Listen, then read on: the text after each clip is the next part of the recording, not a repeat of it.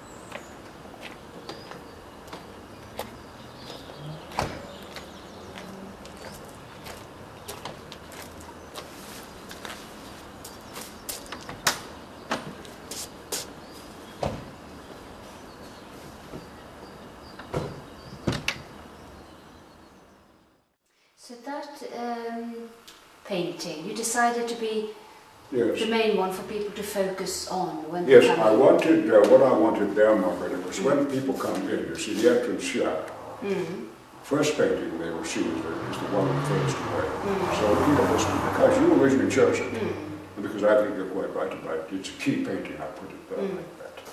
Yes, yes, people were very touched by that painting. Well, to my great surprise, and I put that painting back years ago, and I completely forgotten it until you suddenly saw it and looked like that. It does seem to work, and I'm very well indeed, and I'm pleased it did.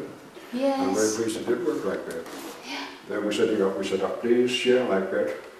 That seemed to be the right Yes. ensemble of work. Because you were looking at the tonality rather than subject. Yes, I have to do that. You see, if you're going to hang an exhibition, we're going to hang an exhibition with people are going to come to look at this, then we've got to make it, the whole room's got to be right.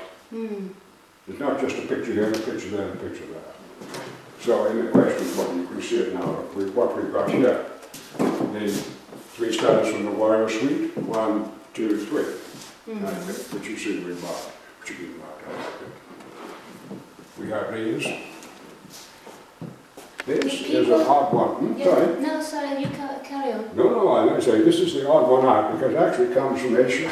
Yes, I can see the turban. You're quite right. It's Afghanistan. Where I put some time away once. I went up to Afghanistan. Yes. And you still see this and you think, oh my God, where are we now? We're back somewhere in the middle of the last century. Yes. You think of Kipling and all this business. Yes. Did you find people noticing and commenting on the soldier? Yes, they did, but I think in a way, looking at it and reading it, what that tends to do is to leave people a little bit silent. Yes. And what happened, someone was asking me along here at one point, this is when we first showed it, people came to look at that. Well, they asked me how the work was done, and I had to explain that I did a lot of scraping out on the work. And so, just to explain a technical point, I brought them back to look at that particular work.